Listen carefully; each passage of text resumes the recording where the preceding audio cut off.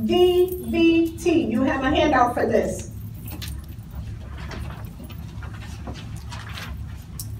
So if you look at your handout, somewhere in the midst of crazy, probably more towards the beginning, but I don't remember. And it may even be the other one. Oh, it's in this one. It says, oh, it does have a DVT in here too. I'll see it, it look a lot like this. Now, I want you to put most important handout going across the top. Most important handout going across.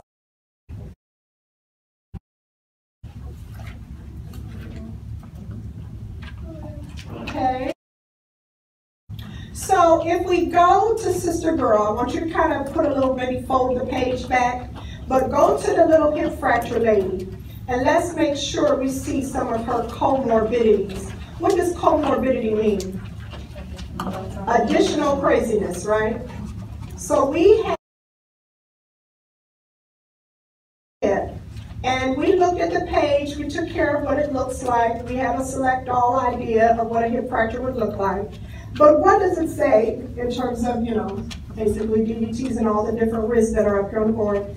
It says age, it says female, it says history of osteoporosis, it says decreased estrogen, and then it says increased risk of falls. So we know that 65 and up, all it is, if you're a female, it's not that men can't break their hips, it's just that they rarely do. Now, you see what it says? What is that? TIA. What does that mean? What is that exactly? You think this is a ischemia? What is a TIA, everybody? Katie, what's a TIA? The warning signs of a stroke. So why couldn't you just say that and save me time? Okay. Now, so TIA, y'all know what it is. Y'all better come on. We're going to be here all day. TIA is a warning sign that you're going to have a stroke. It's spelled out, trans ischemic attack. Your doctors and your nurses at the hospitals and the facilities you work with are going to call it something that you never will. What are they going to call it? A mini stroke. You ain't going to do that. A stroke. It's not a clot, it's a narrowing and decreased oxygen to the brain, but it is not a stroke yet. It's a warning sign. 30 days from now, you might have a stroke. Patients be having TIAs. I had a couple of you tell me that your family member actually was having TIAs. Nobody knew what it was. Because why? It only lasts a few minutes. But when you have one, you're at risk for fall. You have the similar risk of, you have exactly the same symptoms. So you ignore them. You have weakness, your shit give out, you dizzy, you got like funky eye stuff going on, blurred vision like Taryn was telling us. You got all that crazy stuff. And it goes away, so you don't pay attention to it. It goes away in minutes. But it's a damn sure good reason why you fail. Vertigo. All of that goes for TIAs. So you see, risk for falls. When you're anemic, you're dizzy. You're tired. Makes sense. Medications, that's called polypharmacy. Oh yeah, you remember when we talked about it, we said quit putting people on drugs. You know, quit throwing a drug at everybody for every damn thing. Because you get to the point where you have a polypharmacy. By definition, how many drugs is that? 7 or more, 5 or more, too many, okay? So we got patients on 23. My personal record in my patient care was a home care patient, 47 damn drugs. Half of them were duplicates. I took him off of at least 10 of them. I love what primary care providers are doing now. They stop them all. Every last one of them, they stop them all, and we re-add as you need. Because some people are on medications they don't even need anymore. You will see those patients, but it's up to you to stop it. I'm sorry, at 45 years old, with your obese smoking self, you were given 3 blood pressure meds. You are now 87 on the same damn I never had. Why? Because you lost a lot of weight as you got older. You damn sure stopped smoking. You are eating whatever we give you, so you can't go to Burger King all day. But you on them same 3 meds because some asshole check to see if you know. You'll see those patients. And you know what you do? The aide takes the vital signs. You push the drug cart. Takes 2 hours, done, sign out. Bye, see you tomorrow. Raise your hand if you know that that's true. Roll the cart, push the meds. Nobody really is assessing the fact that the aide said the blood pressure was 110 over 70. What the fuck is she getting those 3 meds for? I've seen you where you don't even know what the diagnosis of your patients are. Scary. So, they're going to make us fall. The more meds, the more you fall. Cardiovascular disease. If you have cardiovascular disease, and please add diabetes, please. If you have 1 or 2 or both, you have neuropathy. You don't feel the floor. You get out of bed. You don't even feel the floor. I don't know if you know, but everybody over 65, and on occasion, my old ass. When I get out of bed, I gotta be like, hey, sit here for a minute. Dangle my shit. Oh, okay, I feel like they're there now. Now I can get on up. That's real. That's real. All your patients should sit, dangle, then get up. Because if they just get up, they're going to be dizzy and fall. Think about it. Okay? Now, so we got a reason why Sister Girl is a hot ass mess. We see here, we're doing our CERT checks, which is called neurovascular assessment before she has surgery, and comorbidities. We did all that shit. We said that already. Okay? Now, turn the page, and let's look at her little, I think she has a little picture in here where she's laying down with a little pillow. Y'all see her? Okay, that's a big, nice, wonderful picture for you. Because as we get on our way to DVT, something didn't go right here. So if we look at her, what do we do after every surgery? The first thing, look. Okay, does it say incentive spirometer? What does it say again? Oh, okay. So when we talk about cough and deep breathing, it's more important than an incentive spirometer, but add that too. Add your incentive spirometer. What is this? Atelectasis. Now, how do we use our incentive spirometer? We tell the 92-year-old lady to suck the balls? No. That you told that lady to suck the balls. However, that's how you do it. You put the damn thing to your mouth, it's got the little ball. You gotta suck in, right? Inhale. That's how you gonna remember it for exams. Balls. I think some of you will be fine. Now, when it comes to 96-year-old Betty, if I hear that you went in that room and told her to suck them balls, in Jesus' name, and pray about it later. So when you go in the room with Betty, you know you say something encouraging. Now, Betty, I want you to inspire higher. So you trying to get that ball higher and higher each time, but the only way she can do it is inhale, and guess what? Hold it. 10 times an hour. 10 times an hour. Inspire higher, Betty. So the balls, Betty. I'm sorry. I don't know where that came from. Okay, now, so we got stockings and compression devices. That's called SCDs.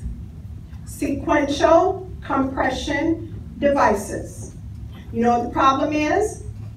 You don't know what you're doing with those. So let's go and learn.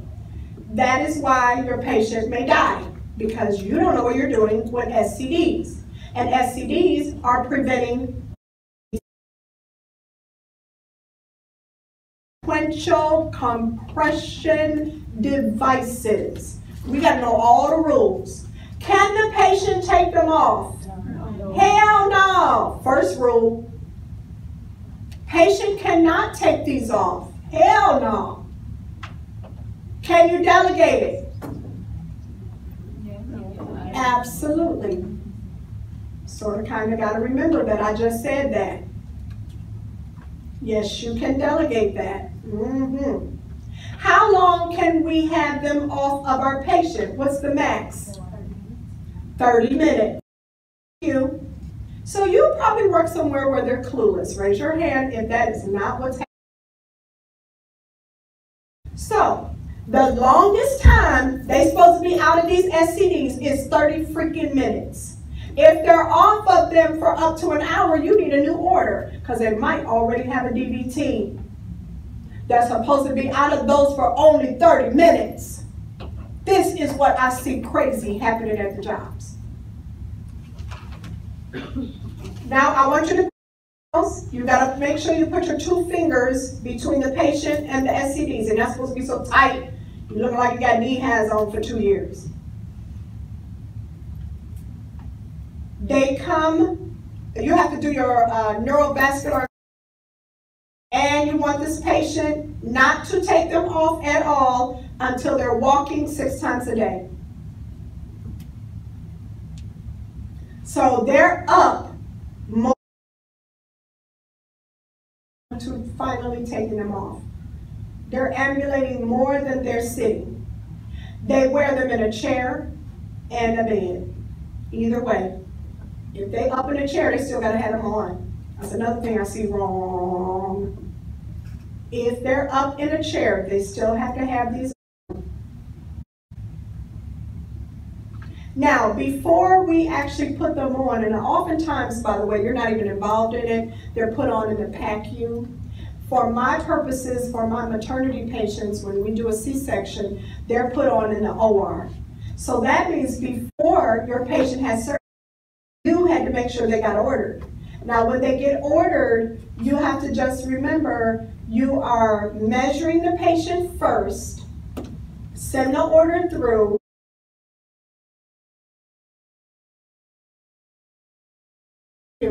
You are doing a neurovascular skin assessment. If there's a wound, they can't go over that.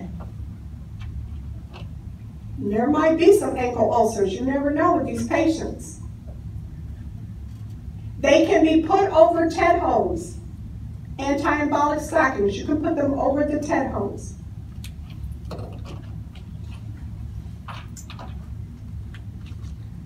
The cornstarch can go inside so that they don't itch so bad. Cornstarch, and plus people be sweating, so the cornstarch should help a lot.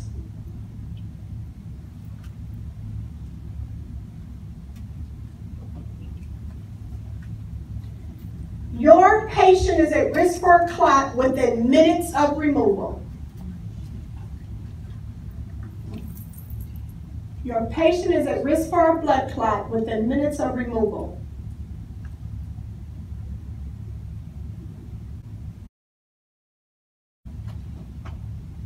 Okay.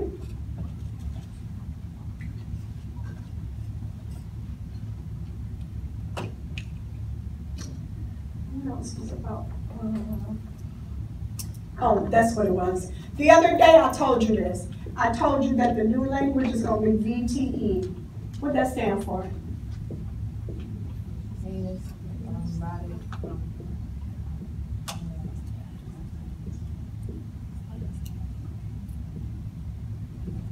Venous thrombotic prophylaxis. That's VTE prophylaxis, SCDs. Venous thromboembolic prophylaxis. That's what's on there. So DVT prophylaxis, right? But it's not DVT anymore, it's VTE. Venous thromboprophylaxis. Okay, so we're looking at this lady, and it clearly says that we're going to do a little VTE basically. Make sure you write that on here. And so you have your SCDs. Then it says turn every 2 hours. That may be why she got the DVD. Maintain the leg abduction. Now don't be dumb. Don't turn nobody on their damn hip they just had surgery on now. Don't do dumbness.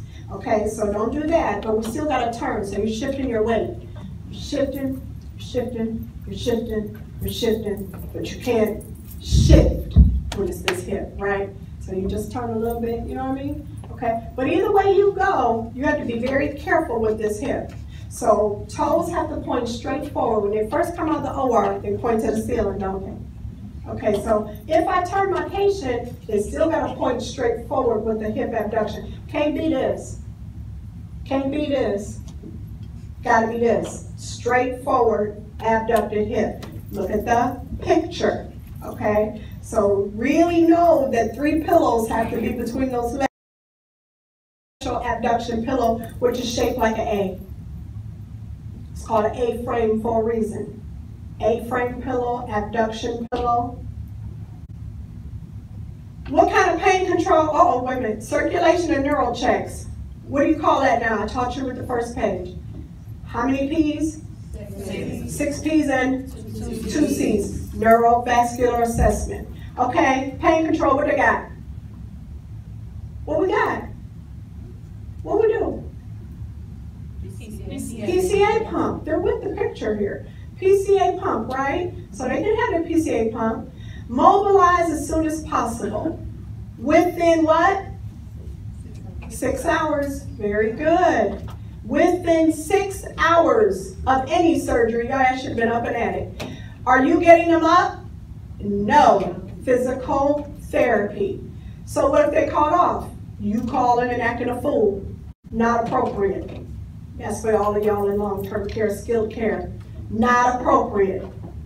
They called off, we need a replacement. Okay. Now, go down to the bottom, complications. We're going to talk about that in a minute. DVT / what? Okay, so add the PE. Neurovascular complications, you can put compartment syndrome.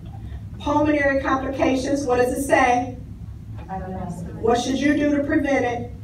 Okay, good. Skin breakdown, pressure ulcers, OMG. Urinary retention, let me tell you about that. The men may have an enlarged prostate, correct? Or the female just may have urinary retention, hell. Now, so we are going to do a couple of things. How do you encourage somebody to pee? Run to water. Okay, so run to water. What else should we do? Stop. Privacy. We're going to do that too, baby. Can't you bring warm water over the perineum? Pour warm water over perineum.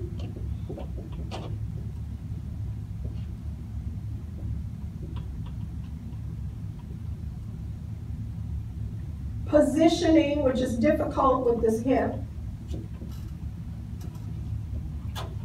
The strangest thing, and thankfully it is on your UWorld or your NCLEX 4000, the strangest thing, but it is something you want to add to the list, is what, Janae? Pull pubic hair. Y'all pray about it. Pray about it. Who's seen it on the software? Yep, it's on there. You better remember it. If I catch your ass pulling people's pubes, I'm going to kill you. You do not need that legal charge. You don't need that complaint at the hospital. My nurse pulled my pubic hair. Not a good look on your part. But you better put it in the list, because it's on there. It's on there. Crazy as hell. Look it up. If you Google this, this is a way to make a person pee. It may be a way for me to kick your ass if you pull mine. But I'm saying, then you got all these waxable people, so good luck. Now, Big Mama might be going to the wax place. You know, her little freak on, honey. So y'all don't know. Y'all don't know. Okay, now, so y'all looking at this, we might have to use, if we did all this, what do we have? Choline is a medication that the physician may order or the nurse practitioner. Uricoline. It's cholinergic. Okay? Remember our trick? Let's do our trick. Our trick. This is a cholinergic drug, not anti. Our trick with anticholinergic drugs was, what's the codes? Can't see. Let's start clean, okay? Can't see, can't spit, and can't pee, and can't shit. All right, there you go. So if that is the trick for anticholinergic drugs like atropine and benztropine, Simitrel, if that is the trick for anticholinergic medications, can't see, can't spit, can't pee, can't shit, blurred vision, dry mouth, urinary,